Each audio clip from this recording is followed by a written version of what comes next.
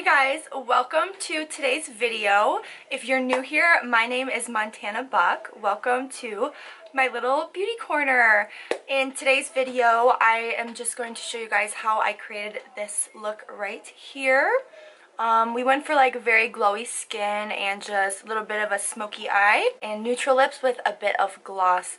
And today was really fun. Me and my mom went on a walk together to the store and the sun was shining, the birds were chirping. I felt like I was in a movie. It was so peaceful and relaxing, and we finished our walk. The sun started to go down a little bit, so I thought I'd just sit here and film a tutorial for you guys. So if you're interested in how I achieved this makeup look, then just keep watching.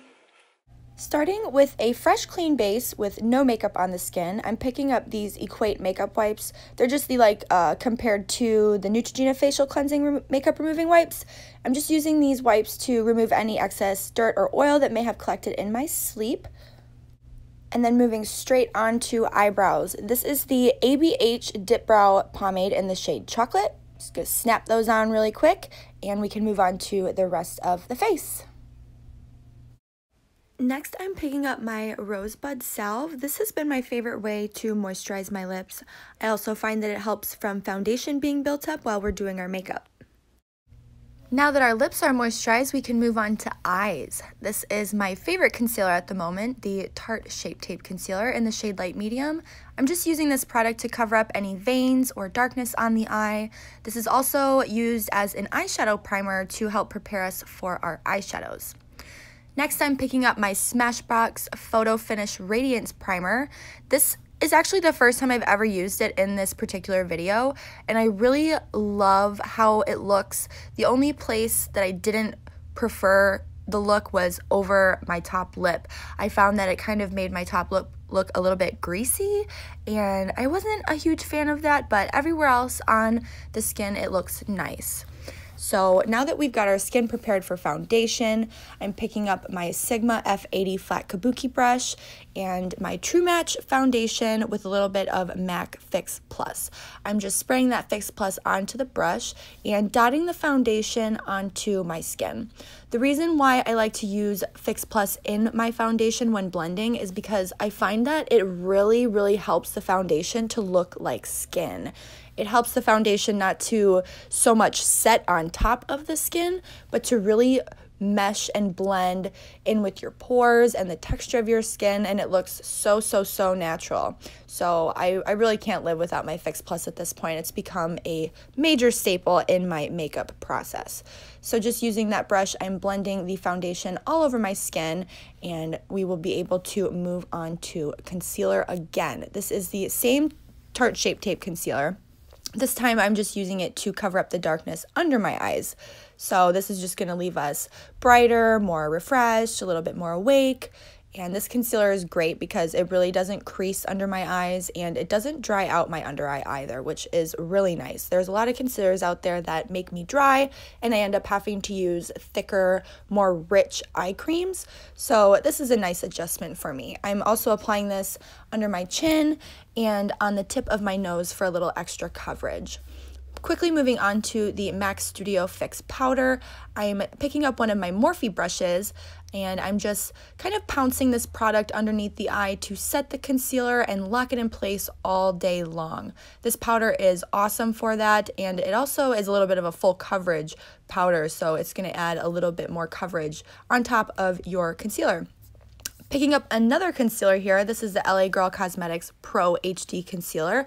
I'm using it in a very dark shade. This is called Toast, and I'm going to be using this to sort of bronze and contour. I really love this product because it blends out so easily. It's like a no mistake product. You could use a little bit of it or a lot of it and it's still going to blend out beautifully, and it looks so natural. Again, it looks so much like skin. It's not powdery, it's not like super creamy or thick. It's just wonderful, and I cannot tell you how good it blends. Like, do you see that right now? I'm obsessed with this, and it's only $5. I've been using this for a couple of months now and I can't get enough of it. I'm almost out of the tube that I'm using right now that you see me using in this video, so we will be buying more ASAP. This is my Too Faced bronzer, in the dark chocolate Soleil version. They also have a light chocolate, but I wanted to go a little more intense this time. So I'm just picking up one of my Eco Tools brushes from Target and just blending that over and on top of the Toast concealer that we just applied. So this is just deepening and darkening our bronze look. And I mean, you don't really have to do this step, but I like to, just because I like my contour and bronzer to be a little more intensified, and I really like to look tan and glowy right now. It's really what I'm into. So I'm just doubling up on these products, taking it along the nose as well. This is the Dermablend Professional Loose Setting Powder. This is such a cool product, you guys. Picking up my Morphe contouring sponge, I'm just going to carve out my bronzer. This is going to clean up any bronzer that we may have brought a little bit too low on the face, and it's going to sharpen things up and really give you nice structure on your jawline. We're going to let that bake for a little bit, as well as on the sides of the nose. Now this is the Becca Cosmetics Highlight in Champagne Pop. As you can see, she is broken, but I love, love, love this highlighter. So I still use it anyways. I just wet my beauty blender a little bit and use the sponge to pounce it into the highlights of my cheekbones, just to add some light and some luminosity to the skin. I love that glowy look. Ooh, girl. Above the eyebrow as well, because I don't think that it looks very flattering to just be beaming from the cheekbone. I want to make it look even and structured with symmetry and evenly distributed. So I take it on my nose and above the brow as well.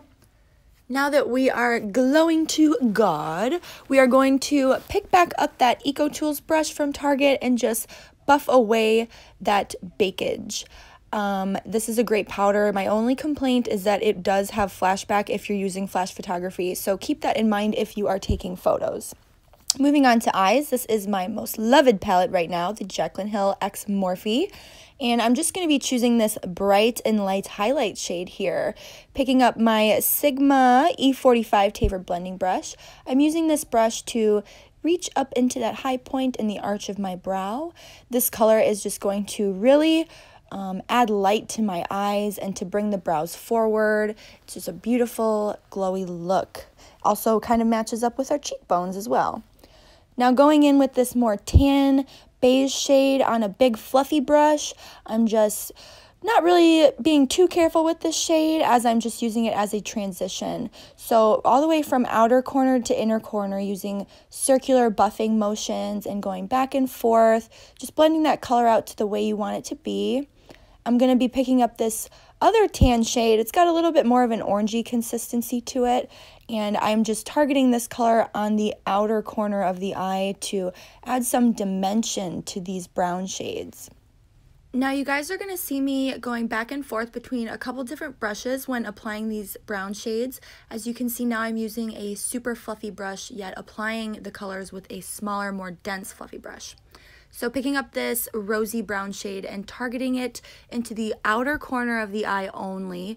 You can see I'm applying it with that smaller, dense, fluffy brush, and then you'll see me go in with an even fluffier brush, like right now, just to really, really buff and blend out those shades together.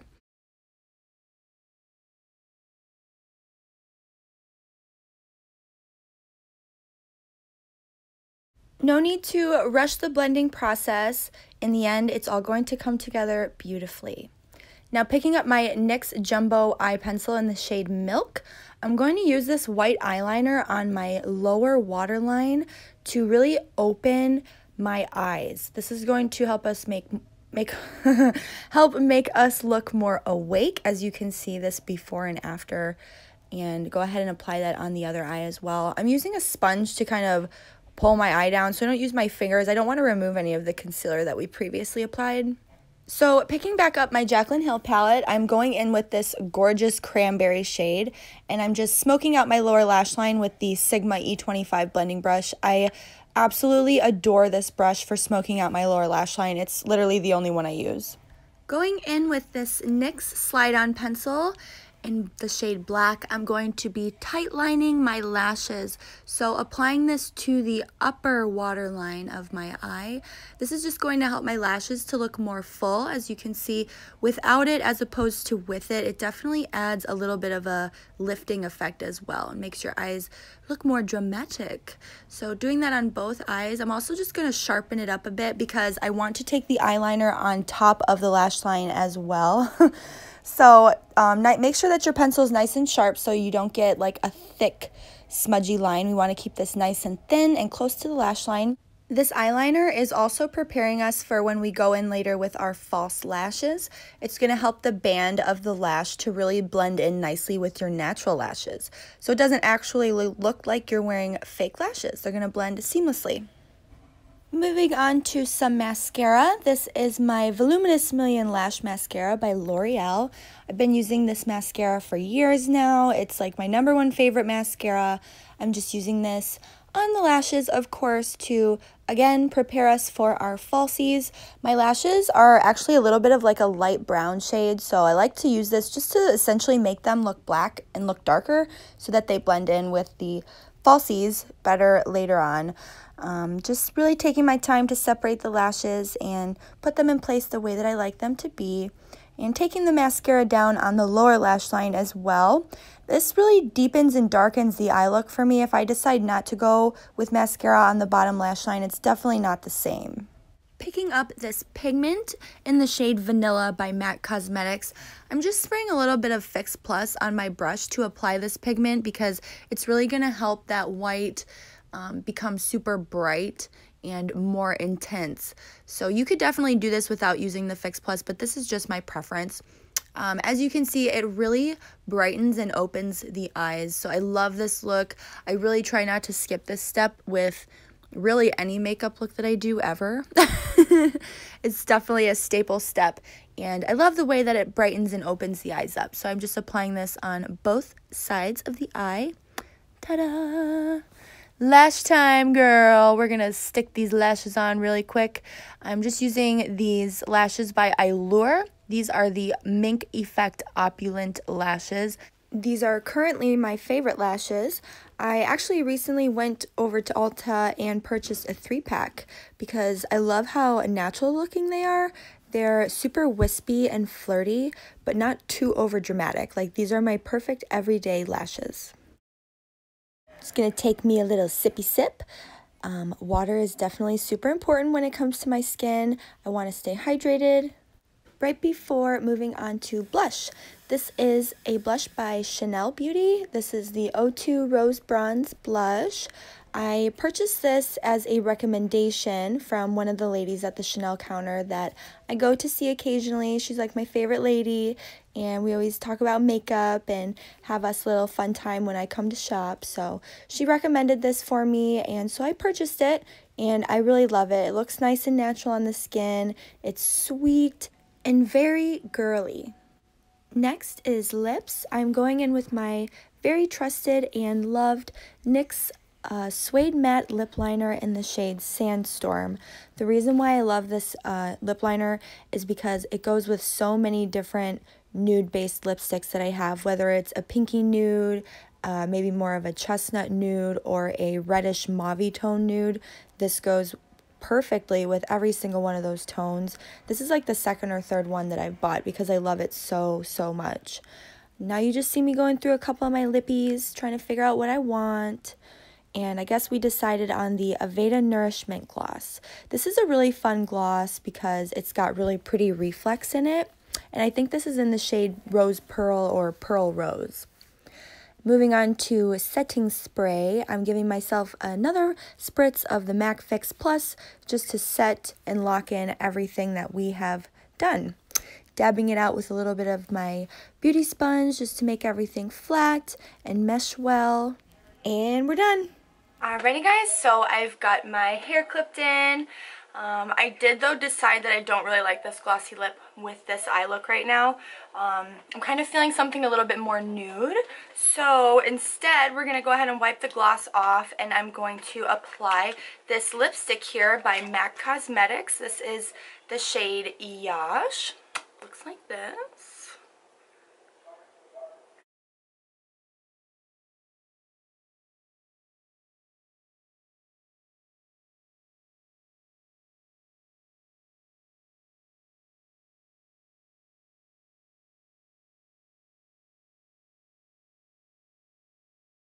Okay, I like that much better, but I think what I do want to do is go over the lipstick with another gloss. So we'll just do that really quick. I'm just going back in with my ColourPop Ultra Glossy Lip in the shade Suede.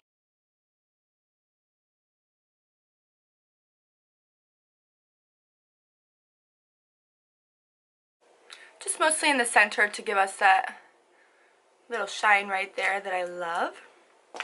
Alrighty, so that completes this entire makeup look. We did our skin, our eyes, our hair. I think the only thing now that we need is like a little spritz of parfumes. That was way too much. What else is new? I love you guys so much. Thank you for taking the time today to watch my video and spend some time with me. I appreciate it more than you could even know, and I can't wait to see you in my next video. Alright guys, love you. Bye. Mwah.